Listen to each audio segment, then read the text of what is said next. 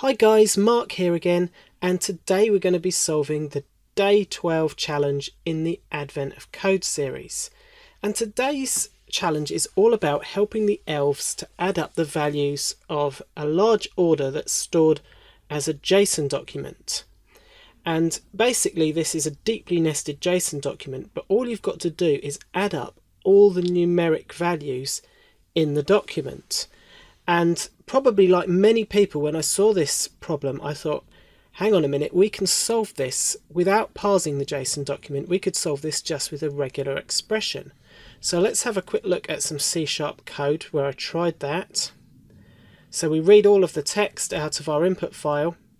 We then just look for any numbers. I suppose I should really have checked that those numbers weren't inside strings, but the puzzle input doesn't give us any number inside a string. It could also be a negative number.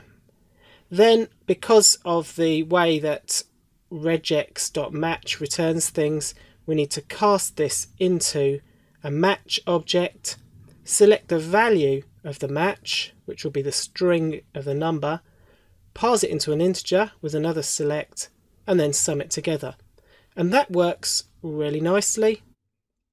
And I was starting to think maybe this will be one of the days where I can solve the problem in under 10 minutes and get on the leaderboard. Well, actually, I can't get on the leaderboard because I don't even start these problems until about 2.5 hours after they come out. So the leaderboard is already filled up. But it would be nice to be able to solve the problem quickly. However, when we looked at part 2 of the problem, now we're told we don't count any objects in the JSON file that have a property of value read. Now, I guess maybe there's a super clever regular expression solution to this, but at this point I realised we are going to have to parse the JSON text into a JSON object and then recursively look through. So how can we do that? Well, let's go back to our C# code.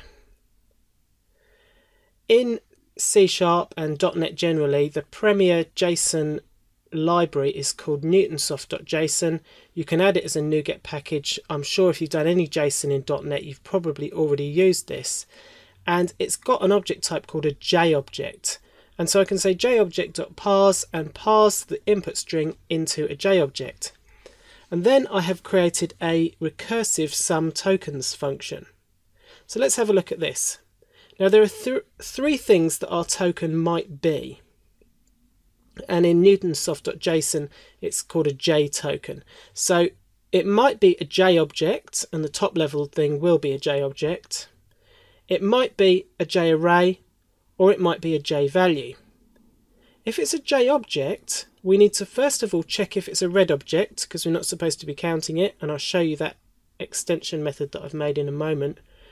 If it isn't read, then we look at all its properties, which are J property objects, select their value, which might be another J object, J array, or J value, and we sum together the value by recursively calling this function on each of those property values. So that's the most complicated one.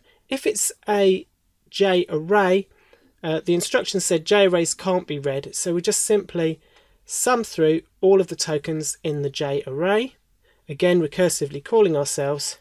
And finally, if it's a J value, then we need to see if it's a long. It might be a string, but if it's a long, then we cast its value to a long, and otherwise we just return 0. And in fact, this was something that caught me out. I was expecting them to be ints, but they're longs in newtonsoft.json.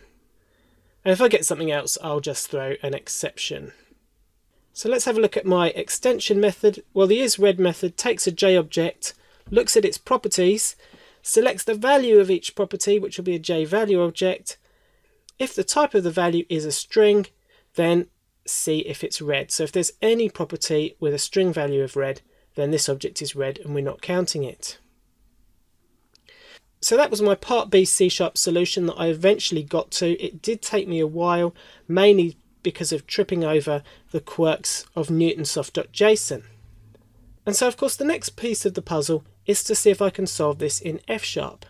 But what I decided to do, rather than just port my C# code directly to F#, which I could have done, I decided I would go and see what I could learn from the way other people are solving this. Now, maybe you think this is cheating, and certainly I wouldn't like to look at the solutions until I got my 2 gold stars for the day, which I'd done. But actually, one of the whole purposes of doing a challenge like this is to learn and improve your skills. So I think it's a great idea to look at the way people have solved it, particularly in other languages, but also in the same language as yours, to pick up new ideas. And there's just 2 solutions I want to call out on here. The first of them, let's see if I can find it. The first of them is this C# solution from someone called Recursive, and it is a recursive solution.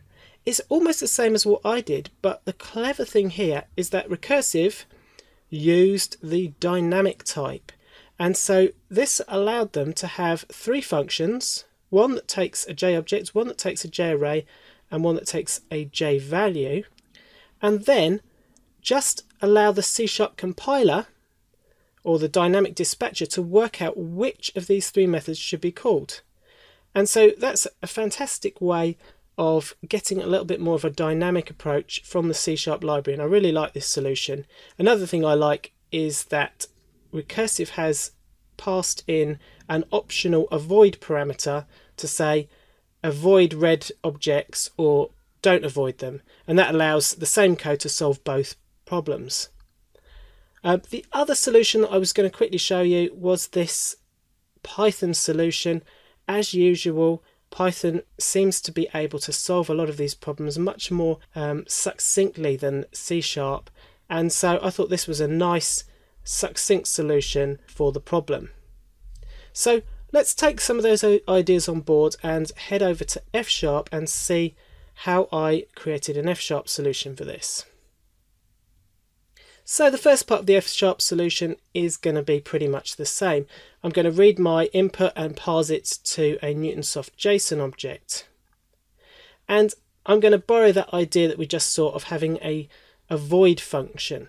And so this method, this function should avoid, basically decides if we should avoid this J object. And it's basically looking for all the properties. Is there one whose value is equal to the avoid value? And it's a little bit cumbersome working with these J objects in F#, but I found this operator which tests if an object is of a particular type and allows you to assign it to a variable. So matching the property value with :J value says this will match if the property is a J value, and then it will create a label called JV which has that property as a J value. And then here's my recursive function. I'm able to use this pattern matching syntax on type again. If it's a J object, then if I should avoid it, return 0. Otherwise, go through each of the properties, get the value of the property, map it again to a recursive call to ourself, and then sum it together. If it's a J array, cast it to J token, map it all up, and then sum it.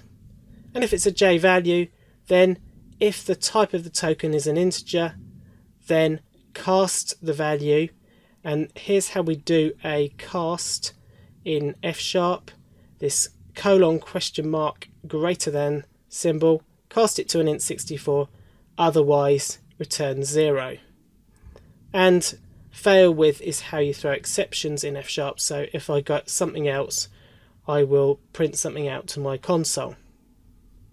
And so I'm fairly pleased with this. This is one of the more succinct F# programs I've managed to write, and I've also taught myself a few new bits of F# syntax with these matching on types and casting operators.